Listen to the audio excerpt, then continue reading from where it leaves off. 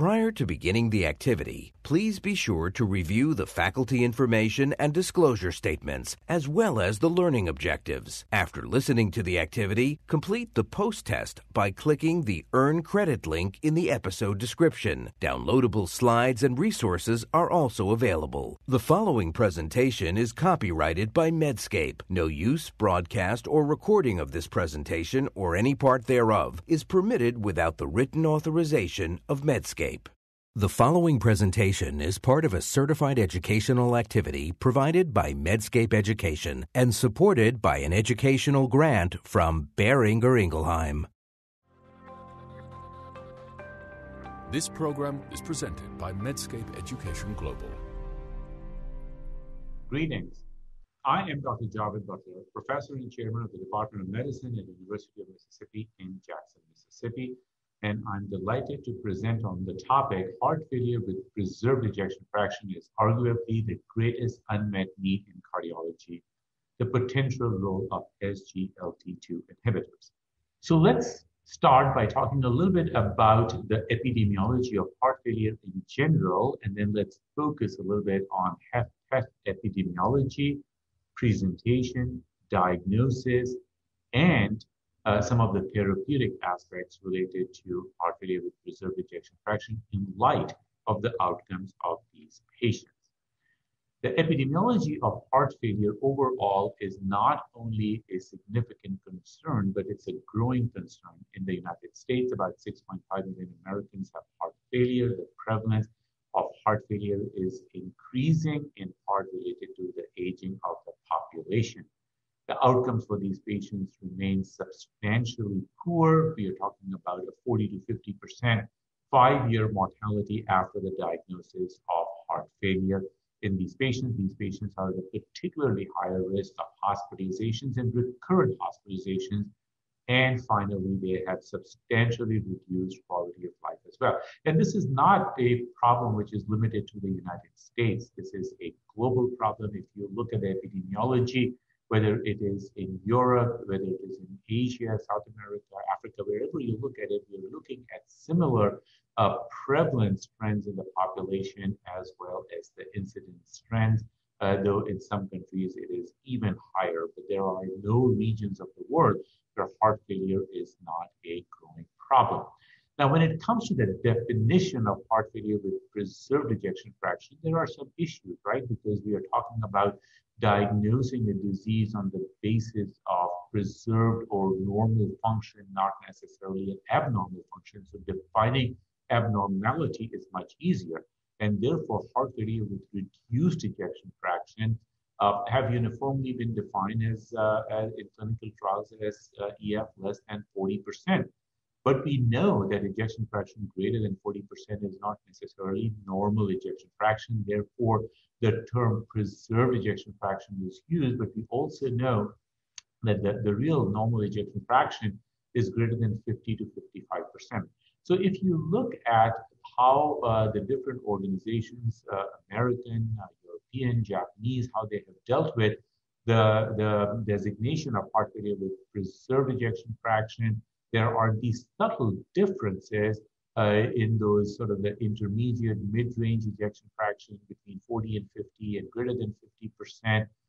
And these subtle differences, though they might be subtle, do lead to some difficulties in comparing outcomes across different trials and across different research. And therefore, these three organizations within the United States, the Heart Failure Society of America, the ESC Heart Failure Association, and the Japanese Heart Failure Association recently came up with a universal definition document for heart failure, and they define heart failure with ejection fraction less than or equal to 40% as heart failure with reduced ejection fraction. And then you have the mid-range between 41 and 49, and anybody who has heart failure syndrome with an ejection fraction of equal to or greater than 50% is defined as heart failure with preserved ejection fraction. And they also make this distinction that if your ejection fraction used to be low but now has improved, this is termed as heart failure with improved ejection fraction. Now, of all the people, I showed you some global data in terms of the prevalence trends of patients with heart failure That was in general. So what about heart failure with preserved ejection fraction overall? Well, if you look at the studies so far, it turns out that heart failure with preserved ejection fraction accounts for almost 50% of overall heart failure. So this is not something which is a niche diagnosis. It is a very common diagnosis, both in epidemiologic studies and cohort studies. Heart failure with preserved ejection fraction accounts for almost half of all the heart failure burden. But unfortunately, that trend is getting even worse. And the indications are that over time, the heart failure with preserved ejection fraction prevalence will supersede heart failure with reduced ejection fraction. Some of those trends are already being seen among hospitalized heart failure patients currently, but over time, within the next decade or so,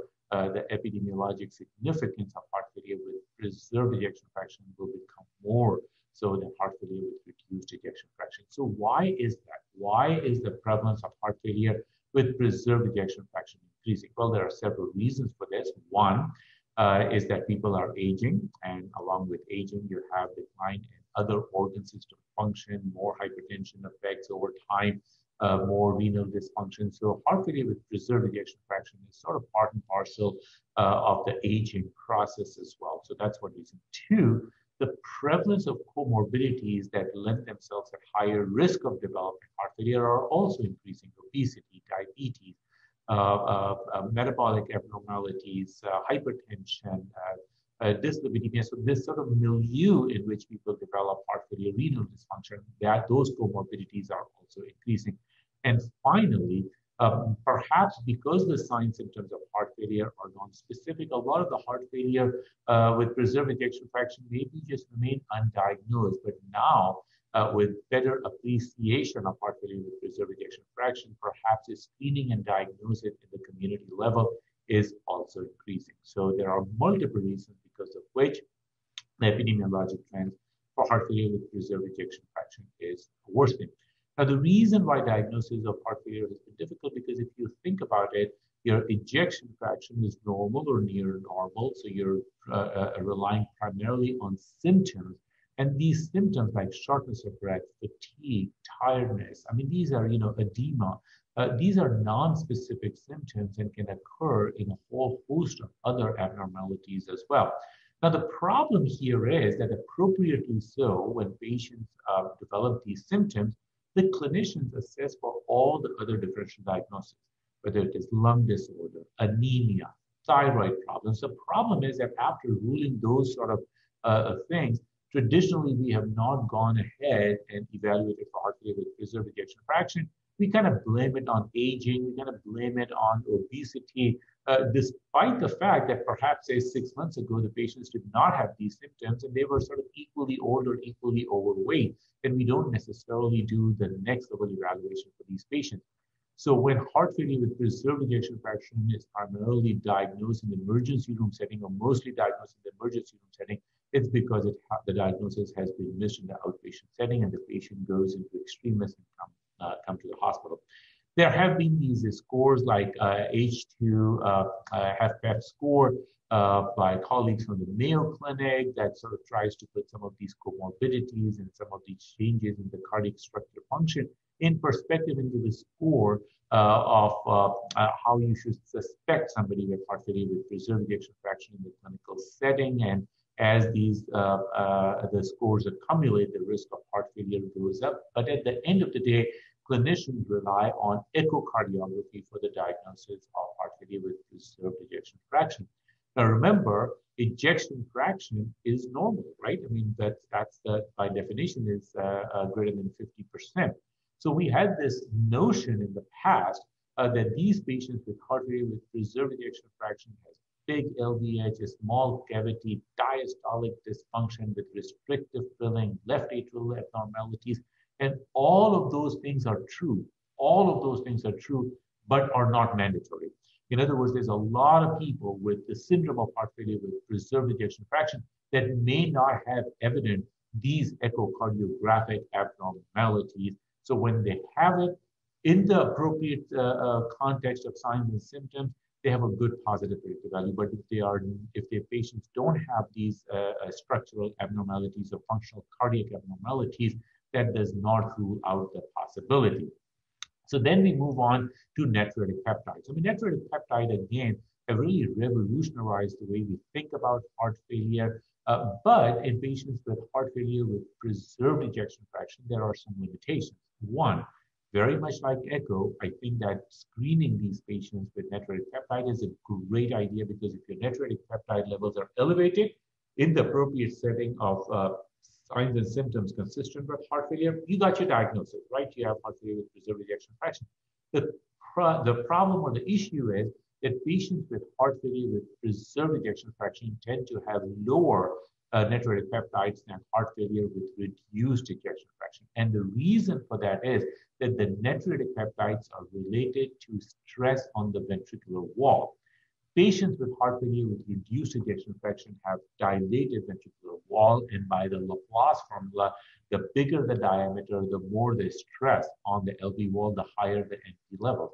Heart failure with preserved ejection fraction patients have a smaller ventricular cavity, less stress on the ventricular wall, and they have lower natriuretic peptide levels.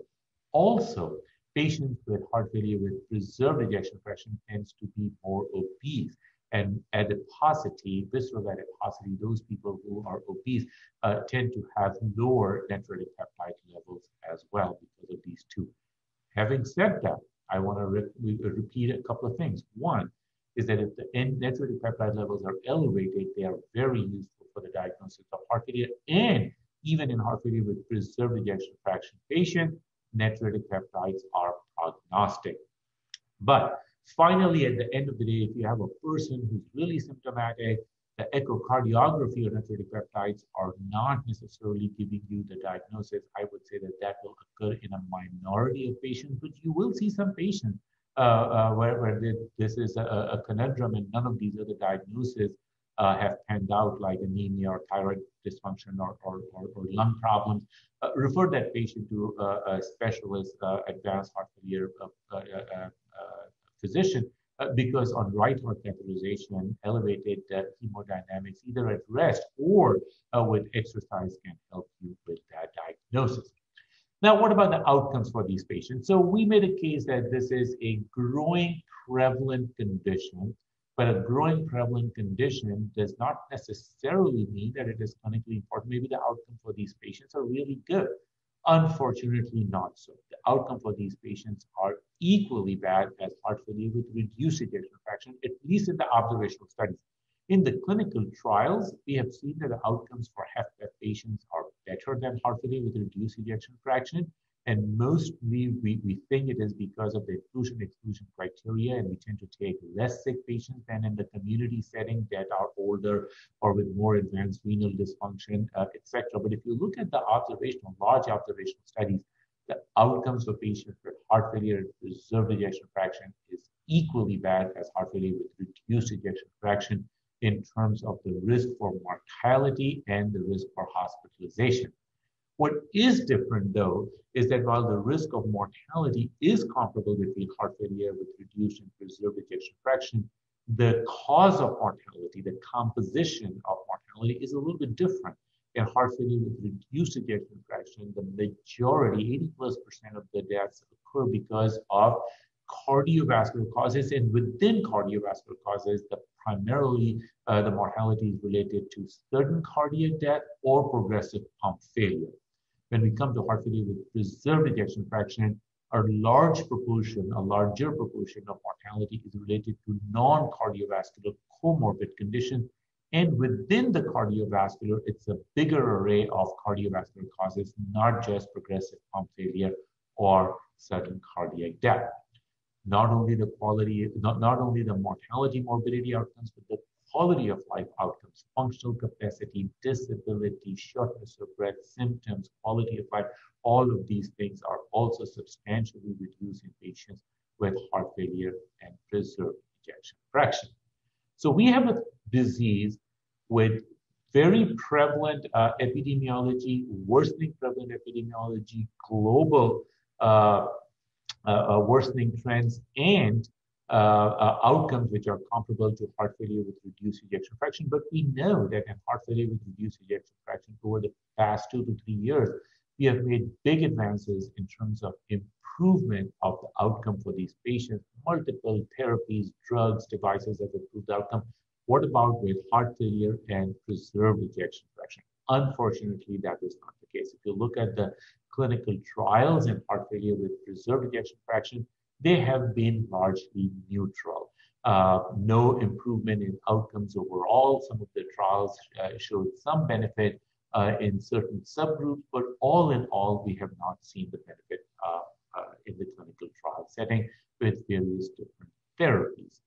Now, there has been a lot said about the TopCat trial in patients with heart failure with preserved ejection fraction that tested spironolactone in these patients. It made a lot of sense to test spironolactone because of its antifibrotic effects, because of its natriuretic peptide, natriuresis effect, although the doses that we use are not particularly natriuretic, but nevertheless, it made sense.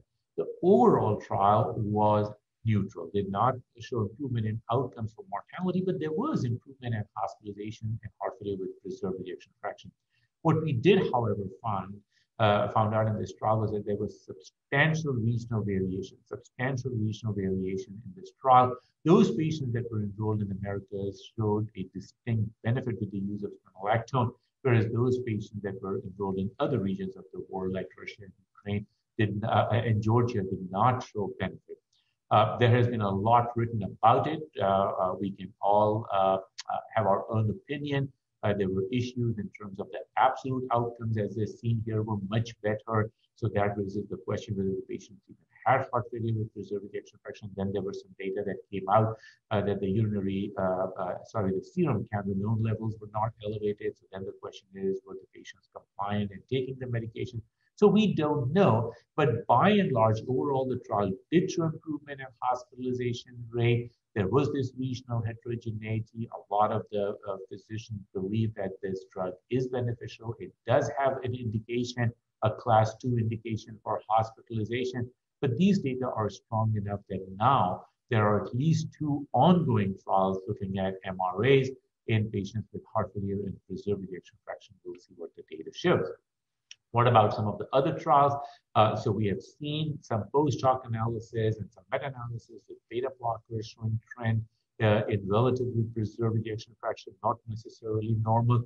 And then in the CHARM program, we also saw that this intermediate range ejection fraction between 40 to 50%, 55%, there was benefit that was seen as well. We do know that candesartan also has an indication in the US guidelines as a class 2 indication for improvement in hospitalization rate.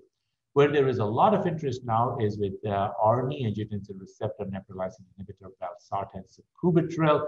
There was a large trial done in heart failure with preserved ejection fraction. And what we saw in that trial, that overall, the primary endpoint of cardiovascular death, heart failure hospitalization narrowly missed its p-value. P-value was 0.059. There was a 13% overall reduction. If you look at hospitalization by itself, again, a very strong trend, just narrowly missed its p-value. But then there was a pre-specified analysis looking at the median ejection fraction, which in this trial turned out to be 57%. And it looks like those patients who had an EF of less than 57%, there was a statistically significant improvement in outcomes, whereas those that had an ejection fraction greater than 50% showed no benefits. So that further intensified this issue of the definition of heart failure with preserved ejection fraction versus a mildly reduced or mid-range. So I showed you some universal definitions that recently came out. But actually, the regulators, the FDA, did change the indication for valsartan sacubitril from exclusively being for heart failure with reduced ejection fraction to now what it said is that this drug is indicated to reduce the risk of cardiovascular death and hospitalization for patients with chronic heart failure. Benefits are most clearly evident in patients with left ventricular ejection fraction below normal. So this ejection fraction less than 57% seems to be benefiting with this drug.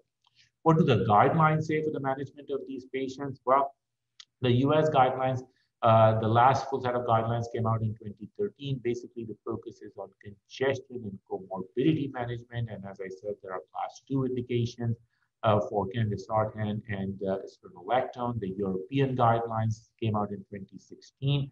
So again, 5 years old, and basically says the same thing about management of comorbidities and congestion, things like ischemia, blood pressure, hypertension, diabetes, atrial fibrillation. Both these guidelines came prior to the Paragon trial and the ARNI updated indication that I went through. Having said that, both the guidelines are being updated and we'll get some data regarding that pretty soon. So now let's turn our focus a little bit on the pathophysiology and the comorbidity of burden in patients with heart failure and preserved ejection fraction. Now, comorbidities are common in patients with heart failure and reduced ejection fraction, but they tend to be even more prevalent. The overall comorbidity burden, things like diabetes and atrial fibrillation and obesity and chronic kidney disease, these are very common in patients with heart failure and preserved ejection fraction. One other distinction is that these comorbidities are not just sort of parallel comorbidities occurring in patients with heart failure and preserved ejection fraction. They are pathophysiologically linked intricately with the development and progression of heart failure with preserved ejection fraction, because underlying these various different organ system malfunction is a common theme of inflammation, oxidative stress, which is related to development of vascular dysfunction, endothelial dysfunction, insulin resistance, and all of these things can lead to various different organ dysfunction manifesting as various different diseases. If we think about the pathophysiology of heart failure, we know that pathophysiology of heart failure is multifaceted. There are abnormalities in the vascular system, there are abnormalities in the cardiac structure and function, and there are abnormalities of congestion as well in these patients. There are multi-organ system abnormalities that are seen in patients with heart failure and preserved ejection fraction. And actually, one of the interesting things about heart failure with preserved ejection fraction, our best understanding today, is that heart failure with reduced ejection fraction is a disease that starts with the heart and goes out into the periphery. So whatever the reason is, whether it is a myocardial infarction, chemotherapy-related cardiac dysfunction, myocarditis, whatever it is, there's an initial drop in the cardiac function. And that decrease in the ejection fraction then leads to systemic hemodynamic abnormalities, neurohormonal activation, which then leads to secondary abnormalities, for instance, worsening kidney function, skeletal muscle dysfunction, so on and so forth, and you develop symptoms. Now, heart failure with preserved ejection fraction likely goes in the opposite direction, but the abnormalities are first in the periphery and they come into the heart, leading to abnormalities in the cardiac structure and function. So what happens is that you have this cardiometabolic milieu, adiposity-related inflammation, and oxidative stress, insulin resistance, all of these things lead to abnormalities in nitric oxide, cGMP, PKG signaling pathway, endothelial dysfunction. Remember that the endothelium is prevalent across all organ systems because endothelium is on the blood vessels and all the organs are receiving blood supply. So this endothelial dysfunction especially have a profound effect on the aortic and the cardiac structure and functions. You develop aortic stiffness, you develop left ventricular hypertrophy, diastolic dysfunction. Then also you have abnormalities in energy metabolism, ATP production, and this complex then all leads to development of cardiac abnormalities. Now, part of these cardiac abnormalities may turn into the syndrome of heart failure. Part of these may remain relatively silent, but when you add on top of that renal dysfunction, and sodium and fluid retention, you tip into the syndrome of heart failure. And of course, renal dysfunction is also intricately related to this cardiometabolic insulin resistant milieu as well. One very interesting thing is that patients with heart failure and reduced ejection fraction get congested. They retain sodium and fluid. Why do they retain sodium and fluid? That is because of neurohormonal activation. However, the neurohormonal activation is not very profound in heart failure with preserved ejection fraction. The median GFR in these patients is about 60. So sure, if your GFR is 20 and you're retaining sodium and fluid, that makes sense.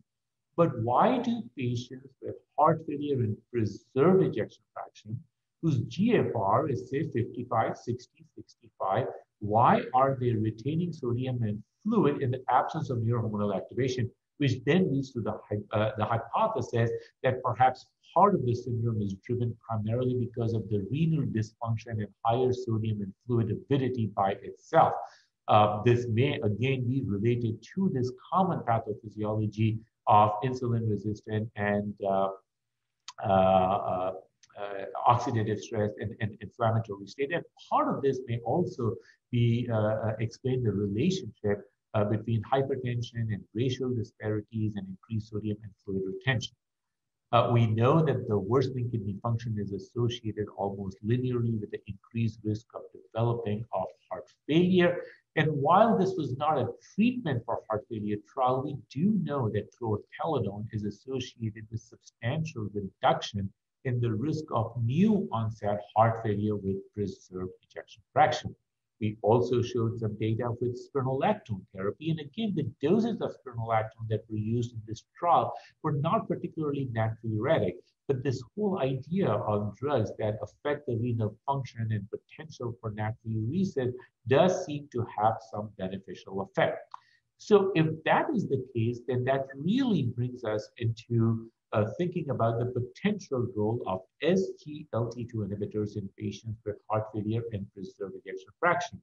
These are some of the data from the EMPERIC outcomes trial. This has now been shown with multiple cardiovascular outcomes trials with different SGLT2 inhibitors, that SGLT2 inhibitors have a beneficial effect of preservation of renal function, whether it is preservation in terms of albuminuria or the slope of GFR, the decline of GFR that is substantially preserved in patients with diabetes. And now there are some data coming out, even patients without diabetes, there is preservation of renal function over time. What is also interesting is that this preservation of renal function seems to be across the GFR range.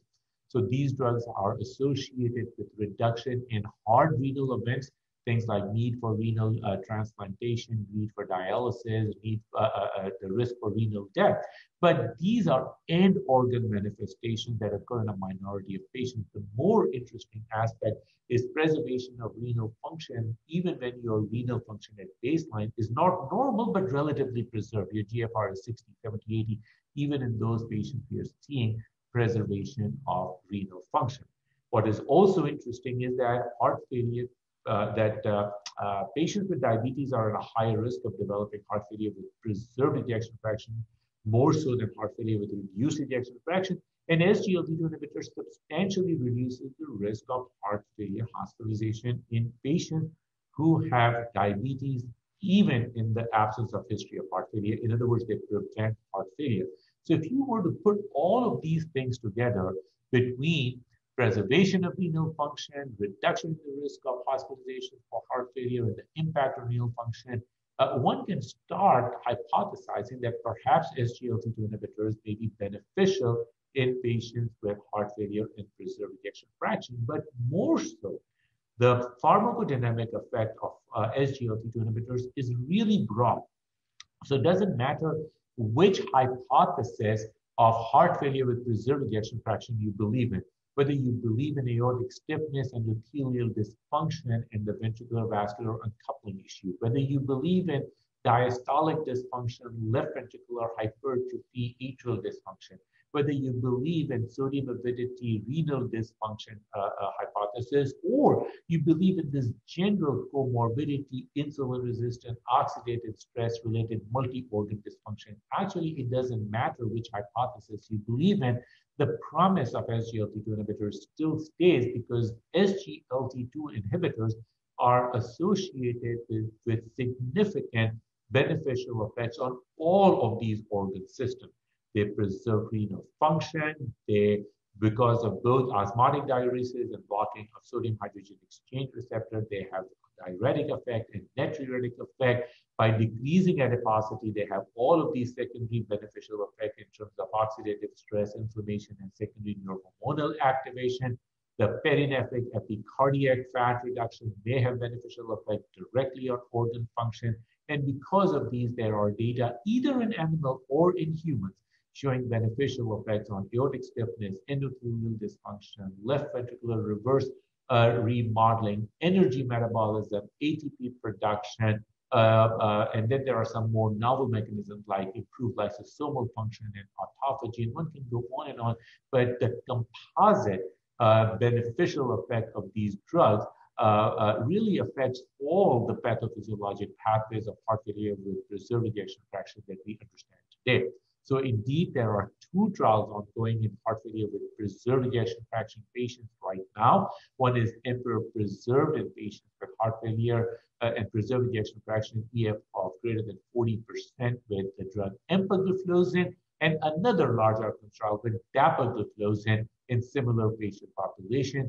We are hoping that both of these trials will complete and will have the results out within the next year or so. So we look forward to the results of these 2 large trials, particularly so because there is a good theoretical benefit for pathophysiology of HFpEF with SGLT2 inhibitors, and so far the mechanistic data are also very optimistic. So to summarize, patients with heart failure and preserved ejection fraction account for about 50% of heart failure epidemiology out there. The prevalence incidence continues to increase, in part related to aging and in part related to increasing comorbidity burden. The outcome for these patients, both morbidity, mortality, as well as functional capacity and quality of life, is as bad as heart failure with reduced ejection fraction. We have seen some data coming out showing potential benefit with ARNIs. Right now, the guidelines primarily focus on congestion management and on management of comorbidities. These guidelines will be updated soon, and we will see what the guidelines say. But in the meantime, we have 2 large trials with SGLT2 inhibitors that are about to complete. We will see the data, lots of interest, and if these trials are positive, they have the potential to change the landscape on how we manage patients with heart failure and preserve ejection fraction. Appreciate the opportunity to speak with you, and I hope this was of benefit. Thank you. This program was presented by Medscape Education Global.